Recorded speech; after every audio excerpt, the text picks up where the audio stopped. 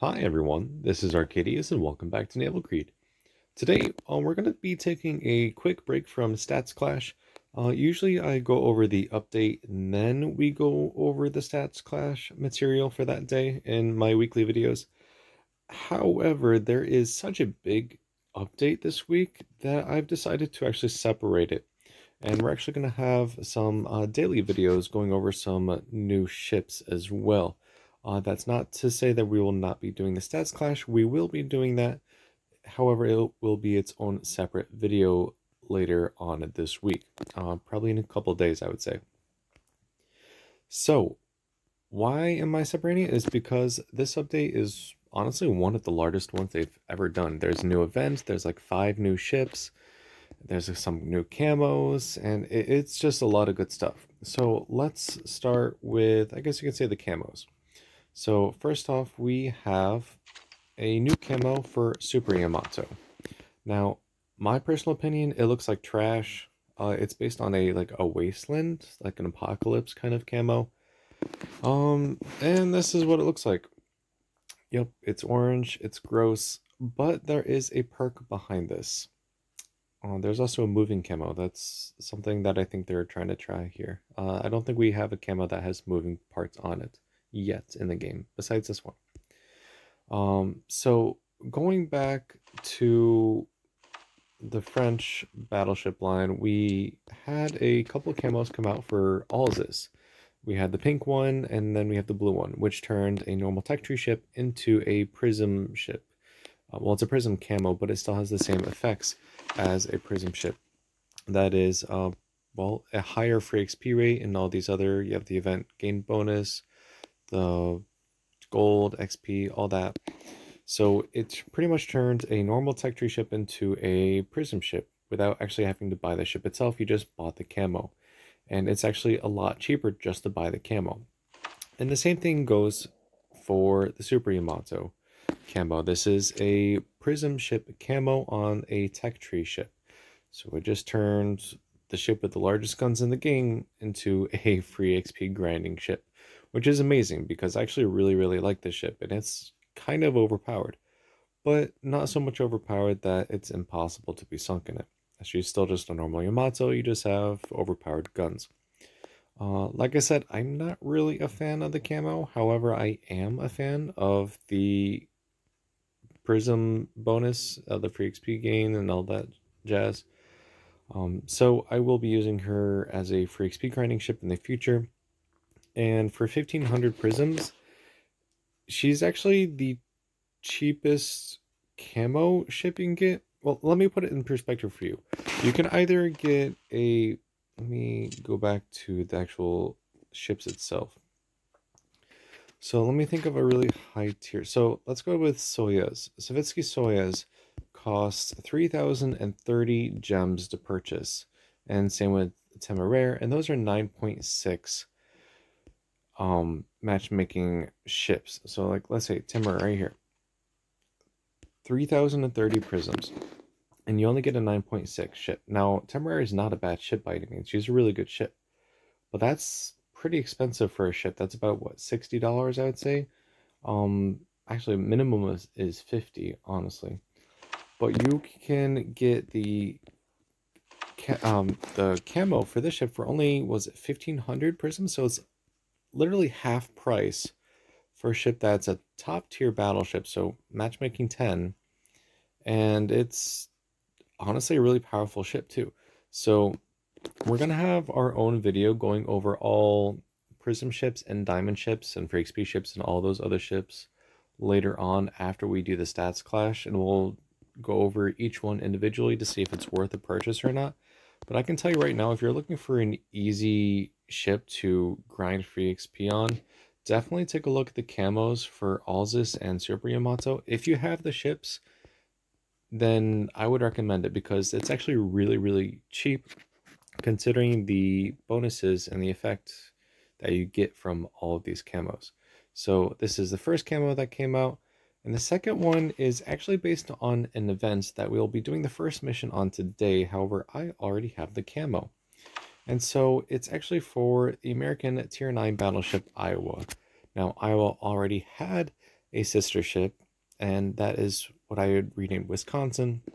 However, it didn't really look like the modernized Iowa at the end of the war, and I was kind of upset by that. What I mean by that is that it didn't have the updated bridge structure such as um, Missouri and Illinois and Iowa and Montana have. However, this new camo actually does have the updated bridge structure, and I will probably play Iowa a little bit more than I normally do, because I like it. Now, I have renamed this newest skin for Iowa, New Jersey, and that is because I already have Missouri, Iowa, Wisconsin, and Illinois. And so adding New Jersey almost completes the entire list of Iowa class battleships. There was actually 6 of them ordered, 4 of them were built, 2 of them were canceled. One of those is Illinois, and the last one is Kentucky. So if for some reason we ever get another Iowa class battleship in the game, or a camo, that one will be then in Kentucky. But this is what Illinois looks like, and this is the final reward for the camo challenge for the current event. I have a nice little shark mouth here. Honestly, as you can see here, you have the updated bridge, and the camo is not that bad. It's pretty plain, but I have nothing to complain about it. One thing that you will see in game is that when you actually press heal, you have a blue heal, and you have like little ha-has, like it's laughing at you when you heal. So that's a nice little effect, but I honestly just like the fact that it has the modernized bridge. Couple more things in regards to camos. Let me go back here. You can purchase the Super Yama skin, as we mentioned, but you can also purchase, I think it's under sister ships actually. Yep, here it is. You can purchase the skin for France, which is an event camo for diamonds. You can also purchase the other Super Yamato camo that was also an event bonus. So these are only limited time. If you have these ships and you feel like you want these camos, then make sure you do so, because like I said, I believe it's only out for a week or two. If you're going to buy a camo though for a Super Yamato, figure out which one you want. This one does not give you prism bonuses or prism ship bonuses. The other one does, but honestly, I love this camo a lot more. I don't think there's anything other than that. Discounts. Well, there was some prism packs, or not prism packs, iridescent packs you can get, and you have a higher chance of actually getting Orion from those. I bought all 4 of the iridescent packs, and I was able to win 2 of these. However, considering I already have the ship, I was getting 600,000 free XP instead. So if you can afford it, definitely look into those iridescent packs. I only personally purchase them when they're on sale, but you do get a lot of good loot from those. So if you have a couple dollars to spend or on the side, maybe you want to look into that. Definitely not a bad option. What else? There was one more thing. Lioning. So the super carrier at matchmaking tier 20 is actually out for purchase for a limited time. Here she is right here for 700 prisms. Now that's not a lot. If you actually go to prisms, that's about $11, which is not bad at all. So yeah, if you really wanted Lining, if you've seen her before, here's your chance to purchase her. Like I said, she's come out for purchase once or twice before, but it's never a guarantee that she'll ever come back out again. However, I say that, and then she does come back out again. So yeah, she is a prism ship. You can grind for XP with her, and she's a really fun and easy ship to play. Definitely would recommend getting her. They have star coins for the event, and we now have a star shop, and so we can purchase ships there as well. So you can purchase the Super Yamato skin, you can have Montana Galaxy Flame, Yama White Lotus, Saratoga, the Holzendorf or Bismarck Space Camo, the Des Moines Space Camo, Asano or Shinano Aya Forest, Shimikaze Sakura, and Malta Ice Knight. So all of these are purchased with star coins, which you can earn through purchasing the iridescent packs, I believe. And I don't know if it's actually through the event or not. I think it's just the iridescent and gold packs. But you can certainly save up to get those. Out of all of these ships, I only don't have this one, in which I actually really want this one. So I might have to look into actually getting this one. We'll see. But yeah, all of these ships are here. If you want my recommendations out of all these, if you're looking to grind for one, Yamato Wasteland, you can get that through other means. So I would actually not get it through Star Coins. Montana Galaxy Flame, if you don't get the iridescent packs, try and work your way to this one. That's definitely a good ship. White Lotus, I have had no problem with this ship. Saratoga is pretty much the same as Lexington. Same as Bismarck, it's just a copy-paste. Des Moines, just a copy-paste. Shinano is a copy-paste. Sakura is a copy-paste. And all these are just copy-paste of the same ships in the game. But you do get the prism ship bonuses from all of these. So if you like these in the normal tech tree, then maybe you want to take a look to see if you can get a prism ship version of that same ship, and you can do a little bit better with it and get a little bit more reward. Let's see what else. There's a lot of stuff to go over, so I'm trying to remember it all. So there are new ships that came out. So let's start with the tech tree ones. We now have the ability to play Shinomi. Kind of changed the name of her. It was Shininomi, but that's kind of a mouthful, so I just kind of shortened it a bit.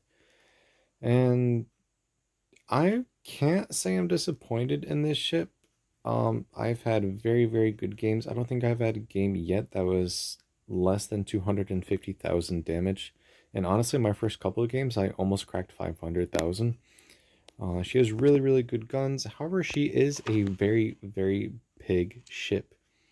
One more thing about Super Yamato, though, before we go. I did rename this camo, this ship, Rishiki. So if you see that in games, that's why it's a new name. But yeah, so you have Super Yamato there, and you have normal Yamato as this size. Shinomi is the longest Japanese battleship we have in the game right now. She might actually, yeah, she's even longer than Amagi.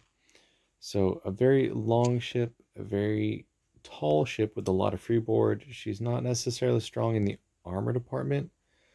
But she's not a bad ship. Now that we have this ship, we can finally go over the alternate branch off of Amagi, which includes Hiraga and Shinomi. So we'll be doing that in the near future. However, we do have a few other ships to do before that. And then we also have the final Russian battleship. So we've had Poltava for a while, we've had Lenin for a while, we've had Vladivostok for the last couple of weeks, and now we have Kremlin. And oh my, is she a fun ship. I've really been looking forward to this ship. I've seen it played on World Warships for so long, and it just looks amazingly powerful. And I can assure you she is amazingly powerful. She might be one of the strongest top-tier battleships in the game. She's a very good sniper battleship, and she's very similar, I would say, to Super Yamato, except with better armor arrangement. Like I said, now that we have all of these ships in the game, we can now go over Poltava, Lenin, Vladivostok, and Kremlin. Same with Hiraga and Shinomi. So we'll go over the remaining tech tree ships once we have finished everything else. One more thing I forgot to mention, there are a couple rank point packs out available as well. So those give you like Moskva and Cheyenne, Charlemagne. However, they did it in a weird way. They only gave you 3 of them, and I needed 5, which they normally do. So I'm 2 away from actually getting Moskva. But once we actually get her, we will do our own video on her, since she will be the next rank point ship I will be purchasing. So look forward to that. So that finalizes all of the tech tree ships that we'll be going over, and that brings us to diamond ships. So there's been a few more diamond ships that have come out. Let me just go over. So this one is a Pan-Asian, well, technically it's a Chinese cruiser, and it's actually one I predicted that would come out as a point pack if you actually go back to one of my videos. of predictions for future naval crew, gem ships, all that jazz. This is Ning Hai, and she may not look like much, but she is actually one of the best cruisers at this tier, that tier being 3.5. She is tossed into tier 3 and 4 games, so you will come across carriers and stuff like that. She only has 3 twin 140mm guns, which is about 5.4, I would think, guns. They're not accurate all that much, but they are pretty decent, and you can get a ton of citadels. I've had games where I've actually crossed like 150,000 damage. You have 2 twin torpedo launchers, which reach out to 7 kilometers, and your anti-aircraft suite is practically unmatched at this tier. You have the strongest AA at this tier overall, I would say. You can actually look at the details right here. Yeah, it may not seem like a lot, but it actually is. And I can assure you, if you go up against carriers, which you will at tier 4, you can actually knock down up to like 10 planes or more. And with a starting carrier that has a maximum of like 30 or so, sometimes even less, that is a pretty significant number. So yeah, she's pretty good. Her main downfall is her speed as a cruiser of only 23 knots. You will struggle to even catch up to battleships, honestly. But your torpedoes are really good. We have really fast reload. Yeah, I don't really have any problem with the ship at all. I do believe she will be a limited time pack for purchase, so it's again one of those things that if you have the few extra dollars to spare, I would say get her, honestly. She's one of the better packs that have come out, not like Yachtin. If Yachtin ever comes out, don't get her. It's absolutely worthless. Same with Dingwan. You do have a couple ships that are pretty decent, and Ninghai is one of those. So we will do our own video on her again, like I said, but for right now, my opinion is to purchase her if you have the few extra cents lying around. All right, so that brings us to so this is the Baltimore cruiser with 3 twin 12-inch guns. Yeah, this ship is actually really powerful, and I highly recommend it. You have Alaska guns, which can overmatch cruisers from the bow, and Citadel battleships if you get the right angle.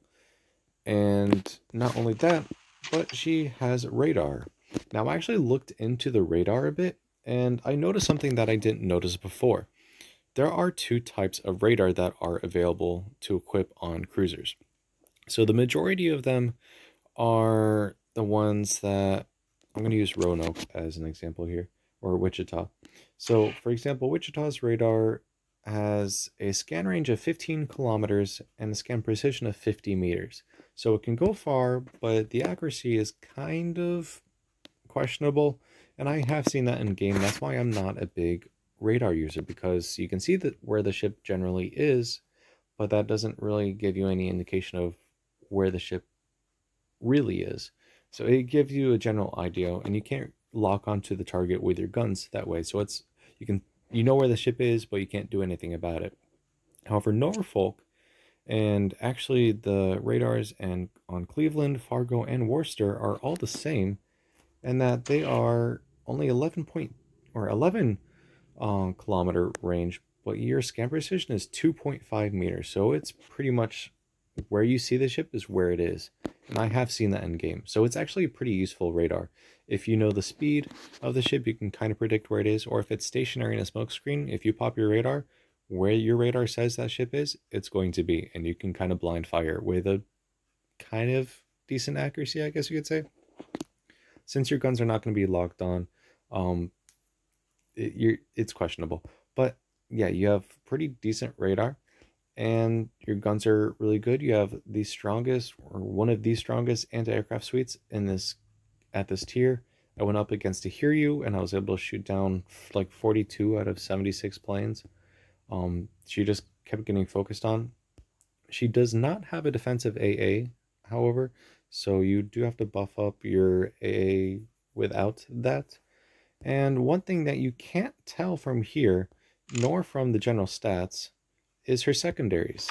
her secondary range is 5.0, but if I'm correct, she actually has the same secondaries as Illinois, or at least they feel a lot better than any other secondaries on American cruisers. I've had games where I've gotten almost 20,000 damage just from my secondaries, and that's actually pretty consistent. So not only do you have Alaska guns and Baltimore anti-aircraft, but also pinpoint accuracy radar, and you have Illinois secondaries. So there's a lot of good stuff in this ship.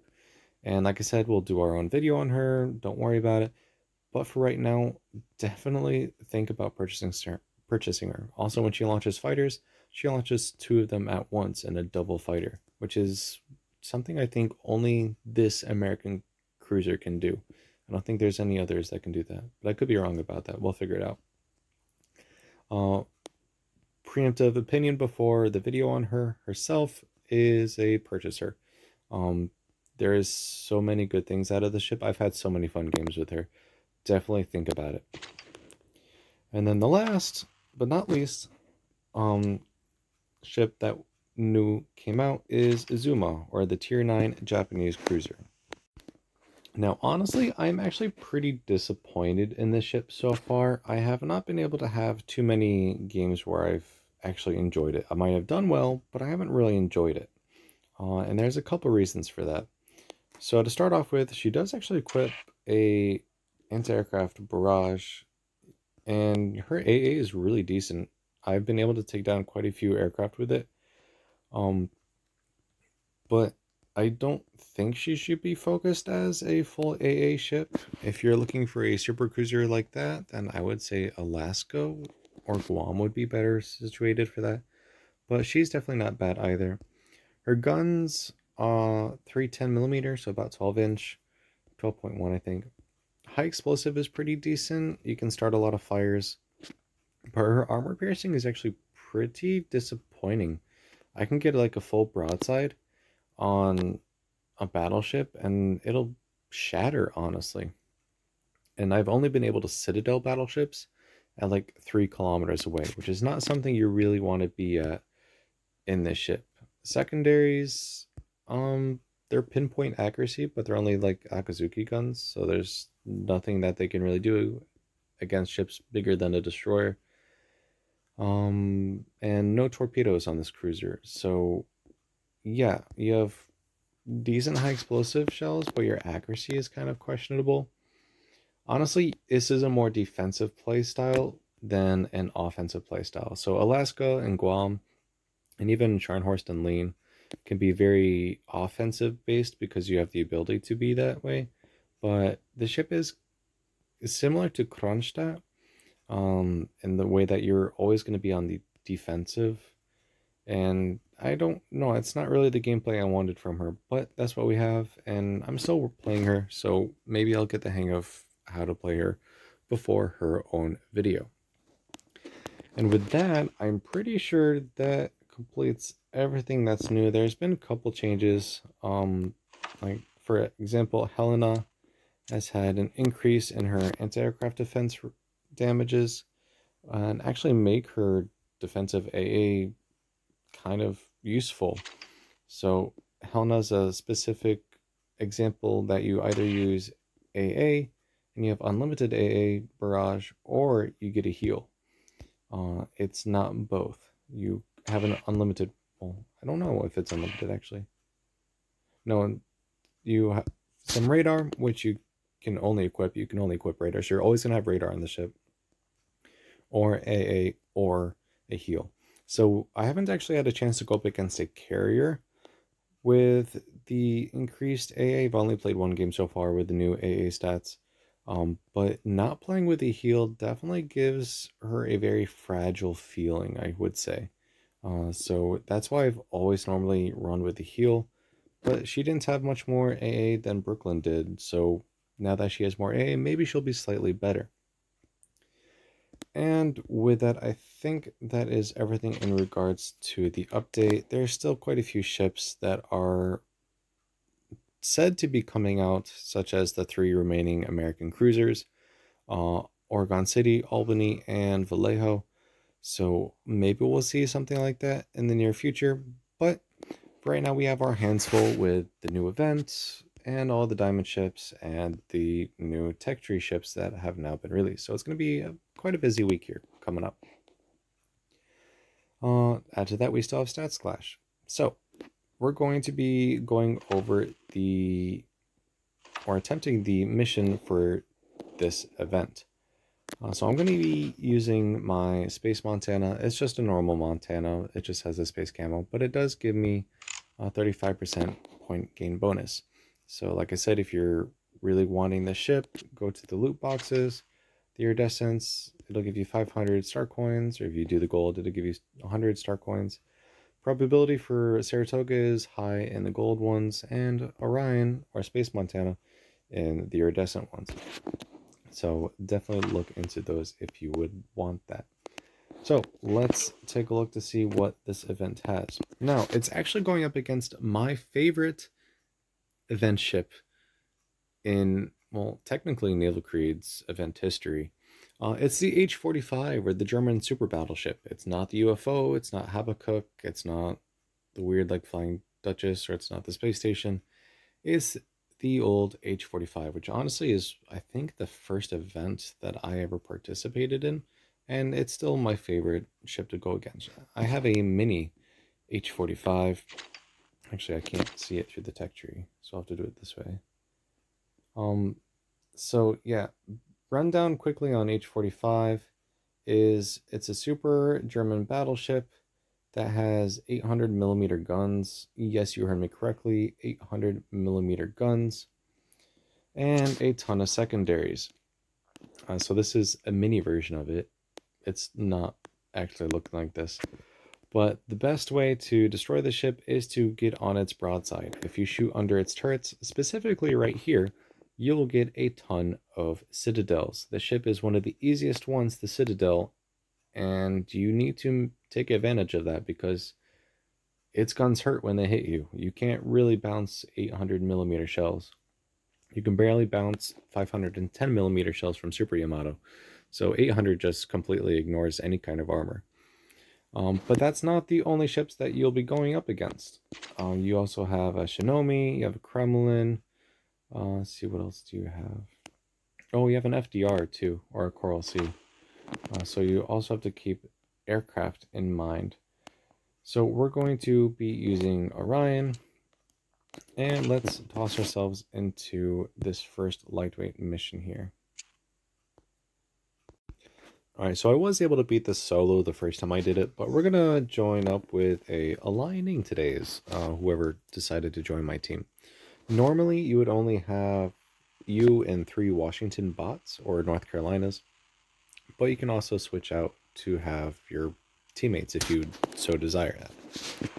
Honestly, like I said, I was able to beat it solo, so it's not terribly difficult. And you're going up against an H-45, a 2 Katarinas, or in German sister ships, and 3 Lenins. So the Kremlins and FDRs and everything, all those are going to be like the final missions, I believe. But for right now, it's just 3 Lenins, a couple Katarinas, and the H-45. So I'm hoping that the lining will focus on the smaller battleships, and I can focus on the H-45. Because I am better situated to attack that. I don't know actually how lining does against H-45, so we might be able to get a chance to see how that is. Looks like lining is already popped the radar, so we can kind of see that we have 2 ships over here and a bunch of ships over here. And there's the H-45. She does kind of sit very high in the water. I'm not quite sure why that is, but that's just how it is. She's a big and bulky battleship, so she'll run aground onto islands quite frequently, similar to how the UFO does. So definitely take advantage of that if she does that broadside. And so here comes the first set of missiles. Let's see. Okay, so they're aiming at Lenin. So Lenin's down, and a couple hits on Rodina. So let's see what we can do. What is H-45 doing? At this angle, I'm going to pretty much bounce. So let's see if we can find a different target. Like this Lenin. So let's see if we can take out... I do have the accuracy module equipped right now because you kind of want to stay at range. You really don't want to get close to the H-45 because similar to Habakkuk, she has really, really strong secondaries. And we started off with a triple citadel on Lenin, which is very good. Alright, H-45 is turning broadside, so let's do her a favor and give her some 16-inch shells. We're going to angle away from the ship so we can get out of range in case we do get fired on. But yeah, 5 citadels, 90,000 damage already. You start off with only H-45 having 375,000 health. That does get higher very quickly. So let's actually, yep, she ran aground as expected. And let's just start sending shells her way. I'm going to angle myself a little bit more. Ignore the other battleships right now. Yep, there's a ton more damage. I don't know how Lining is doing against H-45. I don't even know if she's shooting or not. No, it looks like she's shooting the other battleships right now, which is fine with me. That's the role that Lining is best at. Alright, so it looks like there's 2 missiles. Okay, so the missiles can damage H-45, as we just saw. However, I don't know how effective that would still be. I would still say using a battleship would be best. So, as you can see, pretty easy once she's broadside. If she's nose in or astern, then yeah, you're going to have trouble with her. Send more shells. This should be the last salvo needed for H-45. Now don't get me wrong, this video and this game itself makes her look really weak. However, that is definitely not the case. She just has weak armor. But once you go to the ultimate mission, which is what we'll do tomorrow, I believe, or at least we're going to try to, not only does she have 750,000 health, but there's also like 20 bots around her. And there's a cargo universe, which we saw when we had the UFO, which has the pinpoint accuracy dive bombers that just completely wipe out entire battleships. So we're going to have to see how we can pass that mission, because I've already tried, and I failed once. But we'll do what we can. Right. In the meantime, we're going to see if we can finish off this Ekaterina here. There's honestly not too many ships left. Which works out in our favor. It's a relatively quick game, even though it's a relatively long video, but there's just so much that came out. Alright, so this last Lenin is under attack by the missiles. Looks like this Lining is using the first set of missiles, not the second ones. So it's launching 4 missiles, but they're pretty slow. I prefer the 2 missiles that are really fast.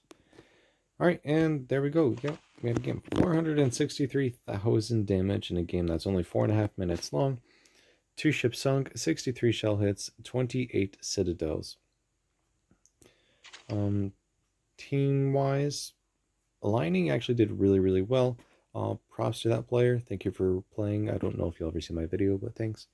And yeah, they focused on the other battleships, which is the role of Lining. And I was able to work over the H-45 and finish her with a ton of citadels directly to the broadside. We did 343,000 damage out of 375,000 damage or health on H-45. So that worked out for us extremely well. And with that, I will wrap up today's video. If you like the video, make sure you like and subscribe. And like I said, we have a ton of videos to do in the upcoming future, with the new Japanese battleships, the Soviet battleships, and the gem ships. So I will be sure to show you all those in due time. So again, thank you and take care.